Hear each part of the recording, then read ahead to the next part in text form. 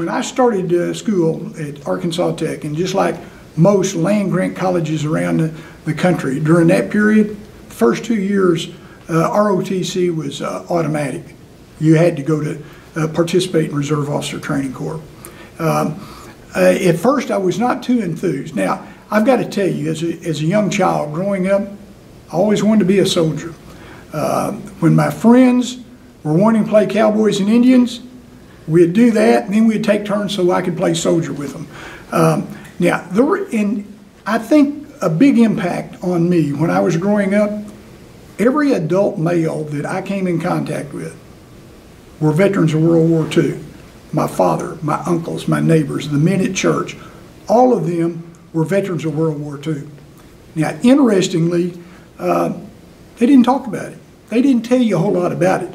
Probably the thing that influenced me most about soldiering were at the movies. You see John Wayne that played every soldier, sailor, airman, Marine that ever existed.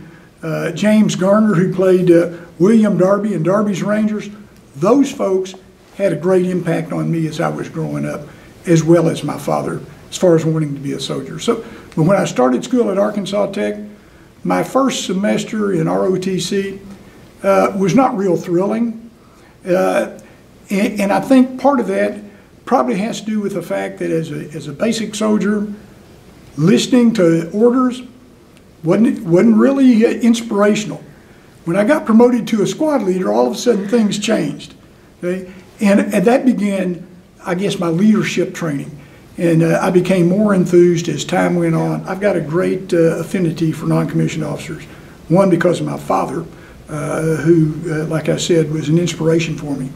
But as a battery executive officer, our battery was selected to go participate in a NATO joint training exercise in Turkey in September of 1973. Okay? So our battery plus an infantry battalion from the 82nd Airborne Division went to Turkey and participated in a joint airborne operation field training exercise in Turkey.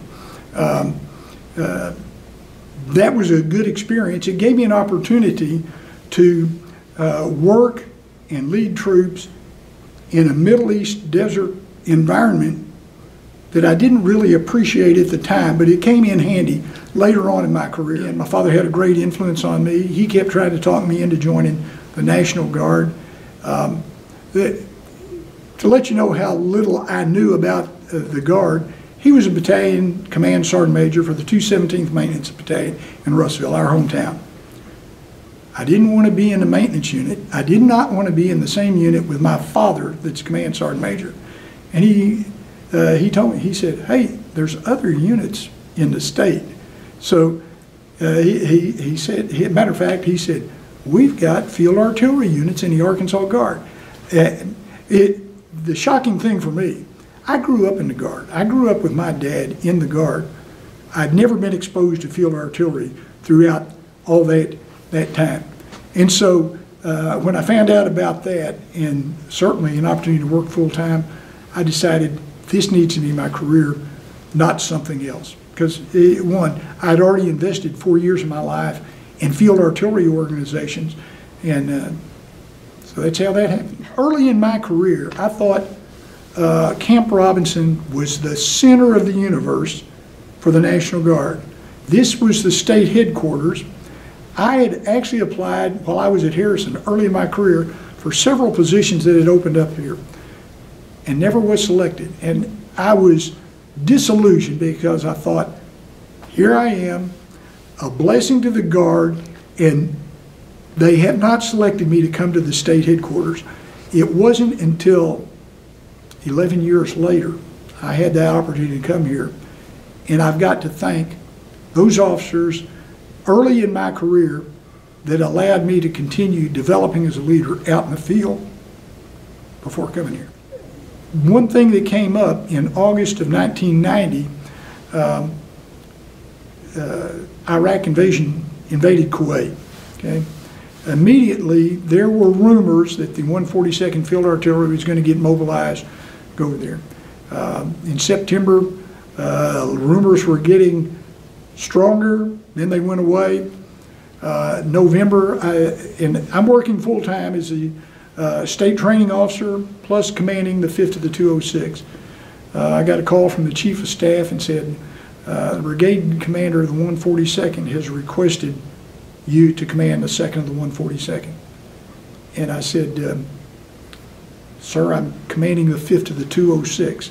My allegiance right now is to the 39th Infantry Brigade, the battalion I'm commanding. I said, why has this come up? And he said, well, they've had some leadership changes. The battalion commander there just had back surgery. He's not going to be able to deploy. They need a leader, and the brigade commander has requested you.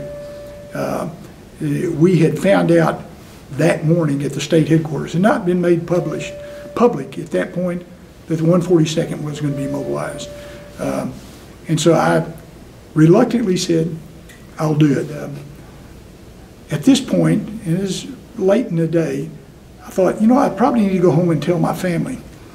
On my way home, the Adjutant General had a news conference where he announced that the 142nd Field Artillery had been mobilized and named the commanders. My wife heard on TV I was commanding the 2nd of 142nd. Tough. Very tough. Okay. Now, one thing I forgot to say, when I got home, she said, you won't believe the crazy thing I heard on TV. They, you know, typical Army operation, they've screwed this up. And so I explained to her, she was a strong supporter, never hesitated, never flinched, never questioned my decision, supported me throughout that deployment. And always, as she always has. There were Scud attacks, okay, every single night. And so between 9, 10 o'clock at night, that's when they occurred. Fortunately for us, just outside of Cobar Towers was a U.S. Army Patriot battalion. And so you'd hear the Scuds, you'd see the Scuds coming in, and then Patriots would knock them out of the sky. Scary. Because you don't know when they're going to miss. You don't know when something's going to happen. My concern was for the 450 men that I had with me, we couldn't defend ourselves there. I mean, nice living conditions considering, but we couldn't do anything about Scuds. The brigade had decided, and we had just, I would say, a third of our equipment that arrived at the port at that time. Brigade commanders decided we need to move to the desert, to our tactical assembly area, and I was thinking anything to get away from Scuds. Within Cobar Towers, every night at 9 o'clock, it was lights out because of Scud attacks, which is good. For some reason, the brigade would always have a battalion commander and staff meeting at 9 o'clock at night when it's pitch black dark, okay? And so have our meeting, then I've got to go back to our battalion headquarters. We're clear across the compound, and about halfway there, Scud is launched. And I'm out in the middle of this open area, and my first reaction is I've got to get my mop suit out, get this chemical protective suit on, put this mask on, which takes a few minutes, and I'm out in the middle of the open where, or do I run back to my battalion headquarters and get inside, then put my mop suit on? I took off running as hard as I've ever run, busting through the door, and there's my entire staff looking at me, and they're in their mop gear, laughing because I'm not in my mop gear. You know, and I've been a stickler. Whenever you hear the alarm or you see a Scud, get in your gear. I think where the 142nd Field Artillery, the brigade, gained some, what I would say, some notoriety is we went to the field, we supported 7th Corps Artillery with support operations while we waited for our howitzers. Finally, the ships came in. We got our howitzers in on the 22nd of February, actually the 21st of February, okay? 24 hours later, our battalion, the brigade, participated in artillery raids, combat operations within 24 hours. Years later, I ran into some active duty irregular Army officers that were part of 7th Corps Artillery. And they said, I was in the Corps Artillery TOC and we could not believe. For 2 days, we had specific missions where our artillery unit, our battalion, moved in front of the friendly forces, the infantry units, the army units, as far as we could safely fire artillery missions at known enemy targets, and then move back before they could do counterfire on us. Pretty intense, because you never knew when there might be incoming, when their radars might detect what we were doing. So we fired 2 days of artillery missions. On the 24th, that kicked off the ground war. We moved forward, provided supporting fires for the 1st Infantry Division during the attack, went through the breach, the minefields that were there, and spent a day or so doing that, shooting fire missions. And then we were diverted to support the 1st Armored Division of the United Kingdom and moved into Kuwait with them. We supported them for the attack into Kuwait. So by that point, the 28th of February, they called a ceasefire, and we stayed in Kuwait and Iraq until about the first part of May before we were able to redeploy back. The Adjutant General allowed me to do about a 5-month tour at Army Forces Command, where they were looking for a director of mobilization forces, helping mobilize Guard and Reserve units for an upcoming conflict in the Middle East, which turned out to be Operation Iraqi Freedom. So in about the 5 months that I worked temporary duty at FORSCOM, working with National Guard Bureau, working with the headquarters Army staff and the FORSCOM staff, we mobilized over 100,000 Army National Guard and Army Reserve units that deployed for Operation Iraqi Freedom. I was there on day one when the ground war started in OIF. Later on, I had the opportunity to actually work in the Army Operations Center in the Pentagon.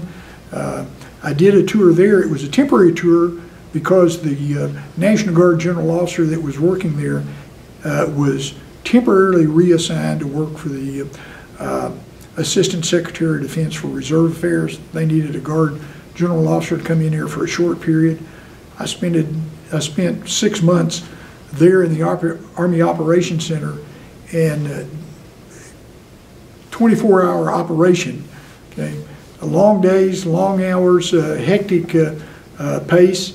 Our job was to monitor the operations in Iraq and Afghanistan around the Army at the readiness training centers, ensuring that troops were being deployed when and where they were supposed to. Again, this was part of the mobilization of reserve components was part of our job to monitor and work that to support those in the state. I had the opportunity to monitor what was going on in the 39th Infantry Brigade while they were deployed to Iraq. I was there during about the first 6 months of their deployment in country. And so we got to keep up with those significant actions that were taking place on the ground while they were there. Challenging times for me were when we would lose a soldier in combat and I have to present a flag to the family. Those are challenging. Those are emotional. Unfortunately, I had that privilege of doing that a number of times while I was the Adjutant General. And every experience is a little bit different. Every family dynamic is a little bit different. And so, again, with the leadership that we had, the support of a strong Command Sergeant Major, we were able to provide appropriate military honors for every soldier that deserved that. I have been fortunate to have been able to serve in the military, and especially to serve as long as I did. 43 years is not necessarily typical. There are some that serve pretty close to this, but maybe not quite this long. Timing worked out. Some of it was timing, some of it was just sheer luck on my part. But I had an opportunity to do those personal goals or challenges that I developed as a child, okay? To be a paratrooper, to be an Army Ranger, to be a leader in an organization in combat. So I was extremely fortunate to do that. Been blessed, as a matter of fact. I would encourage any young man or woman, okay, if you don't know what you want to do with your life, consider the military. And I use the term soldier because that was my goal. But when you hear me say soldier, think of that as airman, sailor, Marine, all of those I roll up into the term soldier when I say, hey, if you want to be a part of an organization, do something bigger than yourself, be a soldier. If you want to be a part of an organization, a winning organization, committed to serving this country, to doing what's right, be a soldier, okay?